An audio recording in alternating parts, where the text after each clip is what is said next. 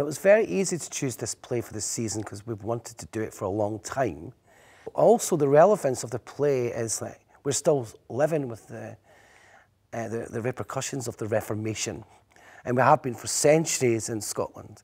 So it's been very relevant politically, especially over the last year with Neil Lennon receiving parcel bombs and being attacked at Tynecastle. And also the big debate now going on about, you know, what constitutes a religiously motivated attack, or verbal or physical.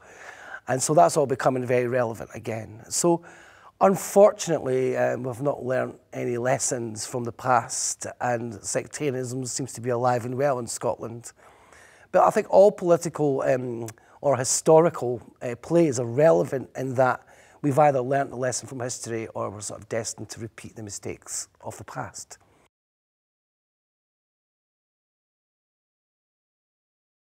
The key themes are sort of everything. It's love, betrayal, intolerance, murder, you know, just about anything you can think of. It's all in here. And it's a wonderful story, and wonderful stories always seem to have lots of different themes in them. So there's something for everyone, I would say.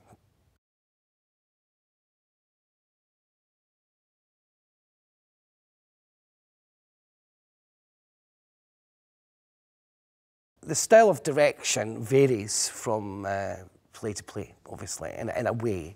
Some people would say I've got a certain style, and they'll say, oh, I could tell it was a you.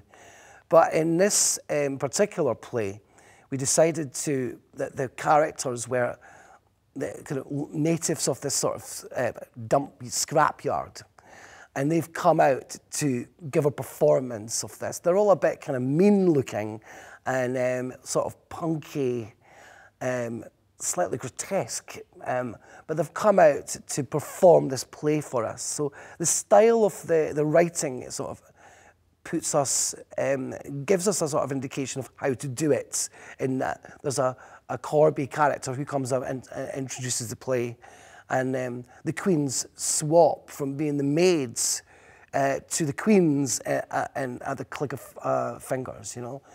So the play has a slightly Brechtian side to it in that respect, but the scenes are done with, you know, naturalism as much as we possibly can. You know.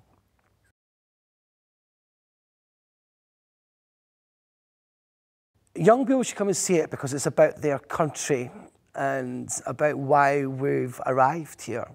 And it's also about the country that they've inherited from us and from our predecessors. There's lots of themes in it that will appeal to young people, I'm sure, and I think they'll be very entertained.